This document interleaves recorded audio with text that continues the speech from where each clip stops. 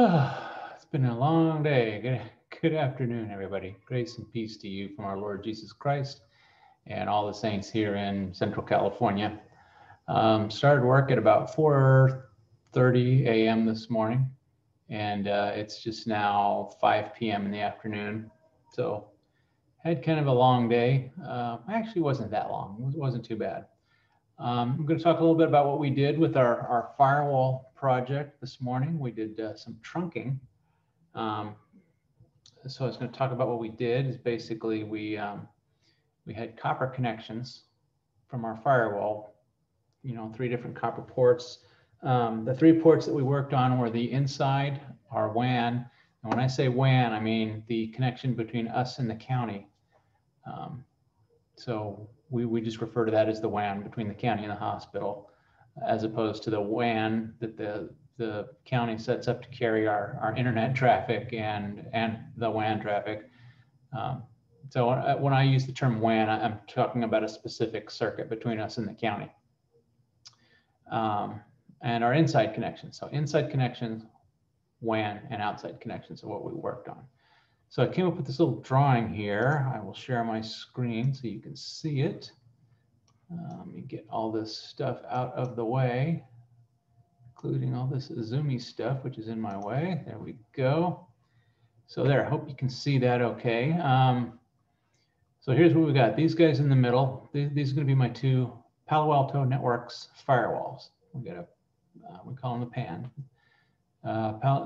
Primary firewall and the secondary firewall.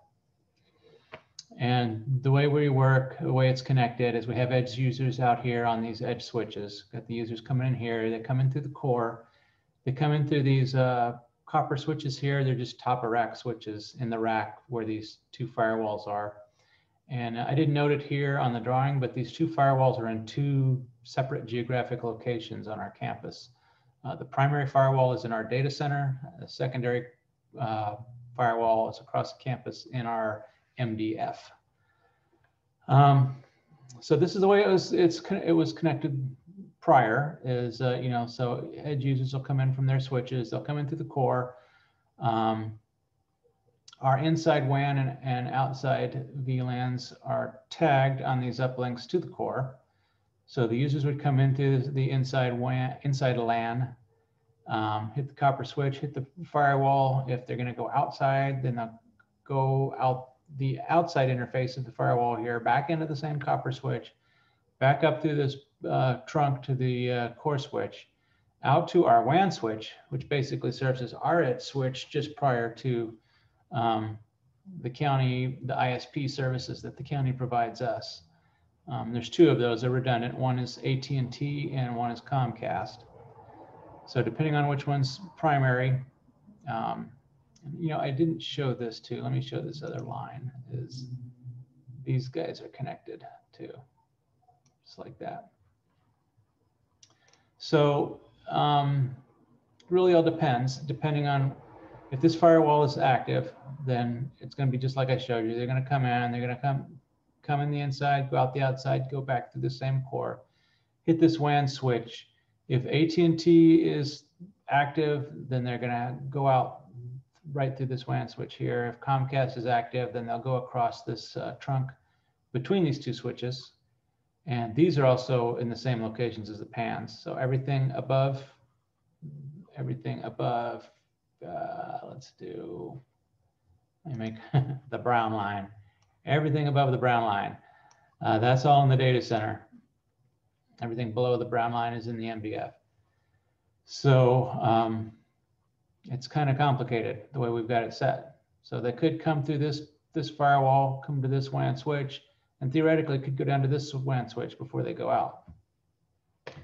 That's the way everything's set up today, prior to today. See, I'm tired. What we wanted to do is we wanted to make some changes. So what we did is we created a couple of on Palo Alto they call it an aggregated Ethernet circuit. Cisco world they might call it a trunk.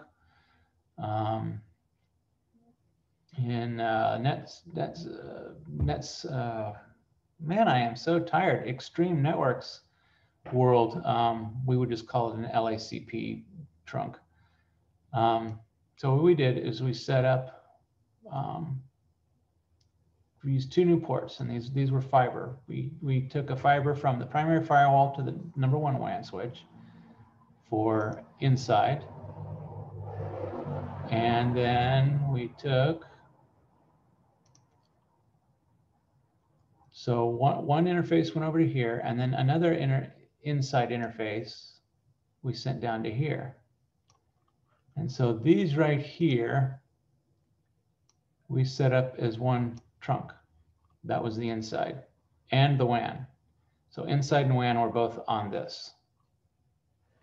So let me make a little note of that so you can see what's going across these. So tagged on these ports were the inside and WAN traffic down to the county.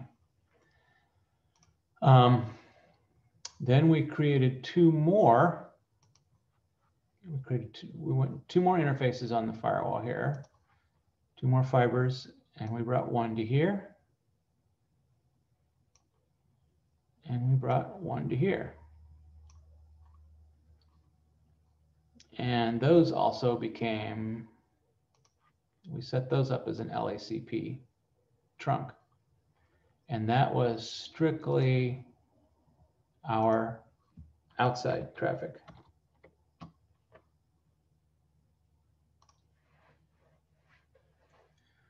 And then we did the same thing down here. So a couple more ports for the, we set up a aggregated Ethernet to outside here. And here. And then same thing for inside. Inside here. And inside here. And again, these were an LACP trunk, these were LACP trunk, and we created an aggregated Ethernet group. On the switch side, we created an LACP group between this port up here and this port here. So that became one. We set up a trunk on those 2 ports. So you can do it across multiple switches with Extreme. You can do it in Cisco too, I'm sure. It's called an MLT, multi-link trunk. So we set this trunk up here. So this aggregated Ethernet would connect across both these switches. And then we simply came over here and we got rid of all of these. We moved these out.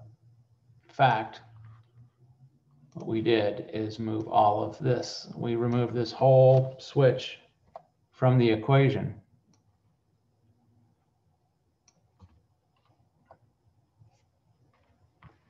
So now, when the users wanted to go out, what they had to do, so the user's traffic, they'd come into the core, then they would have to come out here to the WAN switch, go to the firewall would decide where they want to go, and it'll either send them out the WAN, which would technically send them back out the same interface it came in on, just different tag, or they'd go out to outside. And that was internet only. So these red lines are internet only. So this green line here, we had inside and WAN tagged on these links, and outside only tagged on these links, these red links. A reason we wanted to do that, because before, anytime we would reboot WAN 1 or WAN 2, we would get about a 2-minute outage on our firewall. And I talked about this before. Extreme can't figure it out, we can't figure it out. And you guys have been real helpful, sending me suggestions of things to check. We've checked everything. I've given your suggestions to Extreme. They've followed up on them and nothing panned out. So we did this morning. So now, let's say that this switch right here, for whatever reason, this switch goes down. Boom, he's gone. So the edge users will come in here, they'll come to the core. These two core switches are connected to each other. I'm not showing it here, but they are. They'll come into the core. They'll go to the surviving WAN switch. Since we set this aggregated Ethernet up, one goes to this switch, one goes to the other switch. This link is still up, and the PAN firewall, the secondary, actually the primary, still sees this link right here as surviving. This link here may be down, but this link still survives. So the PAN firewall primary, he stays to primary. It doesn't fail over to the secondary. Same thing. If this guy fails, boom, he's gone. Well, the PAN primary, he notices this link went down, the green link went down, but this green link up here is still up. So he stays active as the primary. So what if this happens? Well, then this guy takes over, and he can use whichever link he was using before. He can use either one. So let's say that firewall is gone, and let's say this switch dies for whatever reason. Actually, no, that's not a good scenario. Let's say the whole data center is gone. So everything above the brown line, remember, is a data center. So we'll delete that. So let's say the whole data center is taken out. That's the core that's up in the data center. Boom, it's gone too. So like I said, these edge switches are both connected to the core, and the cores are connected to each other. So the users come in, edge switch, they come over here to the WAN switch, because it's the only one that's surviving. They go into the secondary PAN, and they can still, they can go back out the inside, back out the WAN, or out the outside. Everything is still surviving. So we tested that all this morning, and it worked pretty good. So we're real pleased with that.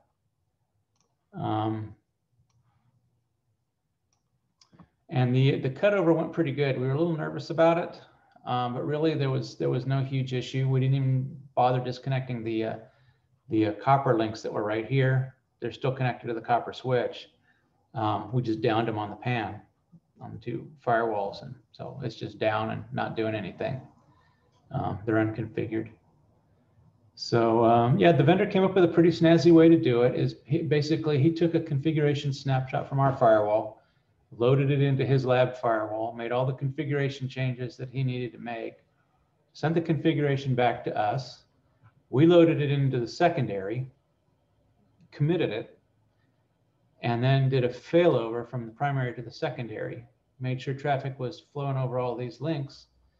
Once we were sure that it was, then we forced a configuration copy from the secondary over to the primary.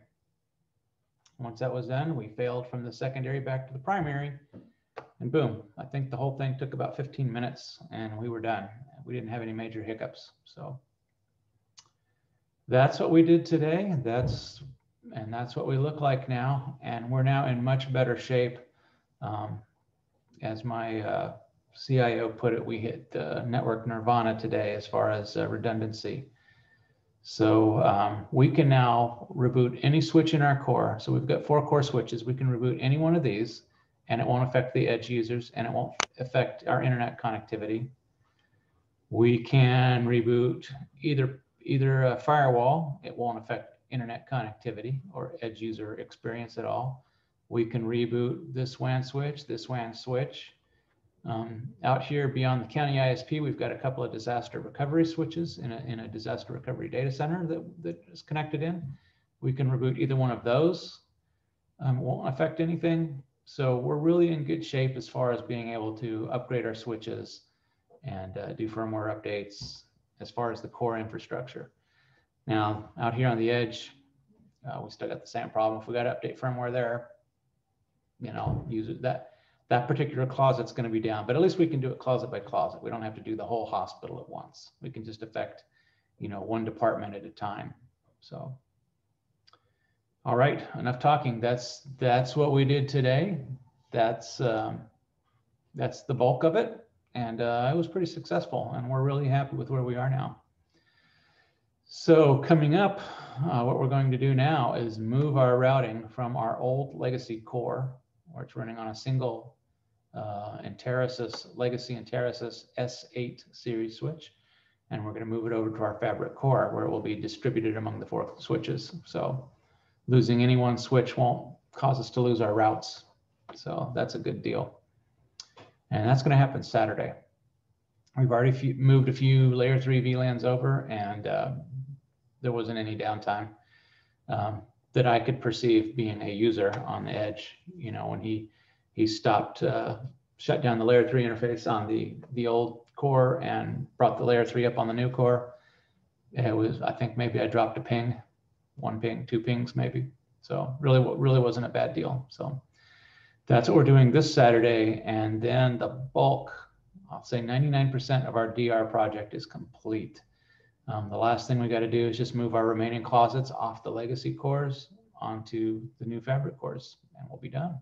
So culmination of a 1.5-year project. I can't wait to see this thing done. So that's all I got this week, guys. Thanks for watching. Thanks for your great comments. And for you guys that are still butthurt about Ubiquity, I'm sorry. That's too bad. Anyway, have a great week. If you like what you saw, click the subscribe button, click the notification bell if you so desire. And we'll see you next time. God bless. And where is it?